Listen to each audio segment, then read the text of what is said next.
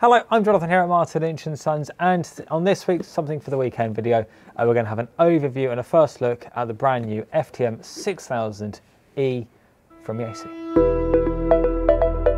This week, we're going to have a look and an overview and basically some of the functions of the FTM-6000. Brand new from Yaesu. They've only just arrived with us and they're now in stock. So let's start by looking at the front panel of the radio. We can see it's got a large LCD display with really easy to read writing, which is, I say, it's really quite large. So even if you're in the car, got this mounted somewhere, you're going to be able to see that front panel. On the right hand side, we've got a VFO knob. Also, of course, we'll go through your channels if you've got stored in memories. I've got 3 buttons underneath the screen. We've got the programmable F1 button there, and also the menu button on the right hand side. Volume knob just here, as well as the power and lock button just on the left. So that's the front of the radio. We can see it's on this lovely bracket that Yaesu started offering with the FTM-300. More on that in just a moment. And on the top we can see the large 3-watt speaker, which provides really crisp audio.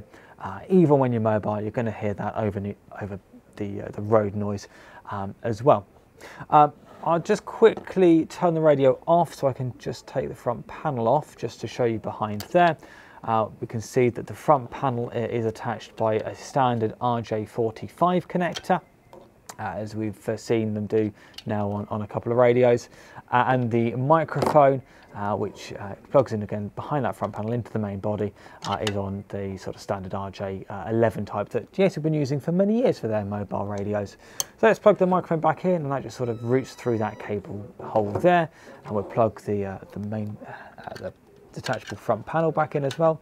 This is a bit hard when I'm at this angle. There we go. Let's get that back in, and we'll clip the front panel on. And I'll just disconnect the cables on the back, and I'll show you the rear of the radio. So on the back of the radio, we've got a standard SO239 for your antenna connector, so obviously to accept a PL259 plug. And on the right hand side, we've got a speaker output. So if you wanted to maybe put the main body of the radio maybe on the boot and you're not going to be able to hear the speaker, and you could put an external speaker. And you've also got a 10-pin mini DIN socket just there for packets. So one of the nice things about the FTM-6000 is that it supports proper packet and AX25. So if you want to connect it up to a TNC, you could do. You've got 2 packet rates on the back there, 2 baud rates of both 1200 for things like APRS or 9600 for some of the more demanding applications. Of course, the nice thing about that is that you can use it with a TNC for packet and APRS if you wanted to, but you could also use it for connection up as a sort of an Echolink node, or maybe even by timming it with something like an MMDVM board that we do from Zum Radio. You could use this as a digital mode node if you wanted to. And you may notice just on the back there, there's a blanked off speaker B socket, and that's because Yaesu have reused the chassis from the FTM-300. Of course, doing a little bit of cost saving, of course, passing that cost on to you as the end user. So reusing the same chassis, so it's a nice form factor that we know already, and it's a fantastic form. And just a very quick mention, on the very right hand side of the front panel, just there's a USB connector for doing firmware updates, and that cable is provided in the box with the radio. Right, let's get the radio plugged back in and we'll have a quick look at the menu system. Okay, so we move the cameras around just so you could have a face-on view of the radio. So as we can see, when we're presented with the radio, as I said just now, it's a very clear front panel. And let's just have a quick look at the sort of the menu structure, because as I said, there's kind of like 2 levels of menu. If we do a very quick momentary press on the F button, then we get 4 options up on the menu. So they are currently home, repeat reverse, repeat set, and TX power. And we can use the Squelch back button in order to go back. If we do a long press on that button, we can get into the full menu. And what's really nice about how Yaesu have done this is that any of these menu settings here can be allocated into that quick menu setting we just saw. So if, for instance, we didn't want any of those, maybe we didn't want the home functionality, well, we could replace that with any one of these other menu settings. And that's quite a nice feature.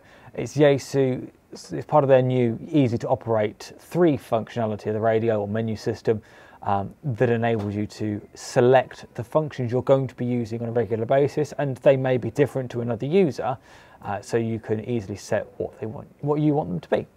But if you've ever used a Yaesu mobile radio before, then the abbreviations will tend to make a lot of sense to you. So if we go through, let's say we wanted to put some CCCSS on, that's quite a common thing to do.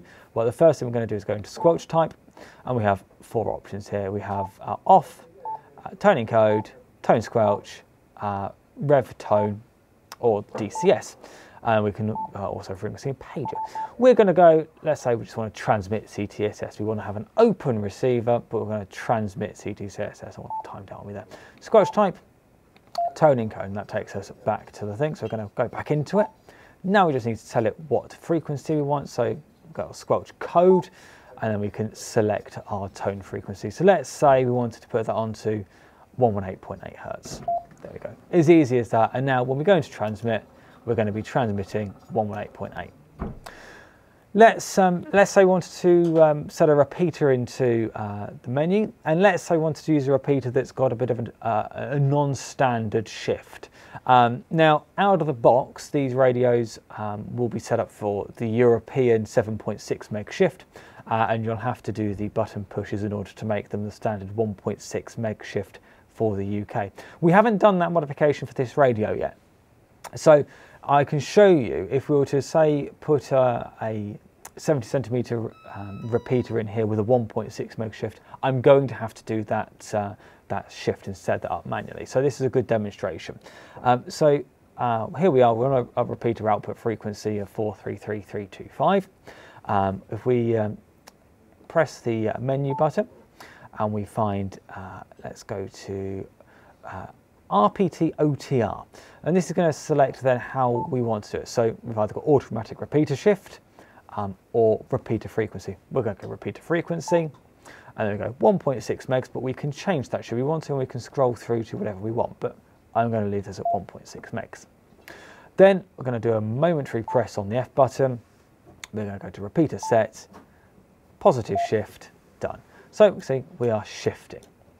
If we wanted to commit that to memory, we can easily do that by pressing and holding the VMMW button, and that's going to go there. I'm going to select the next free channel, and we're going to press and hold that again, and it commits it to memory, and it puts us in the memory mode.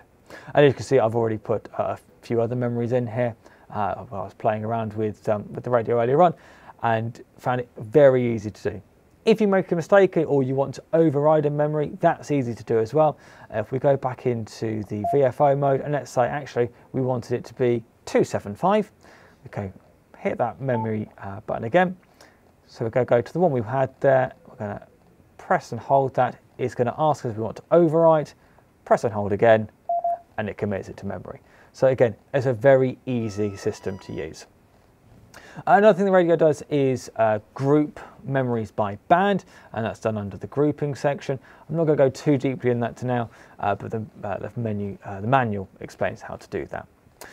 One final thing I'm going to have a quick look at is Squelch. Obviously, we've got a volume control, but we haven't got a Squelch pot as previous Yaesu radios have. Instead, that's up here on here. So we've got Squelch, and then we just select the Squelch level using the VFO encoder.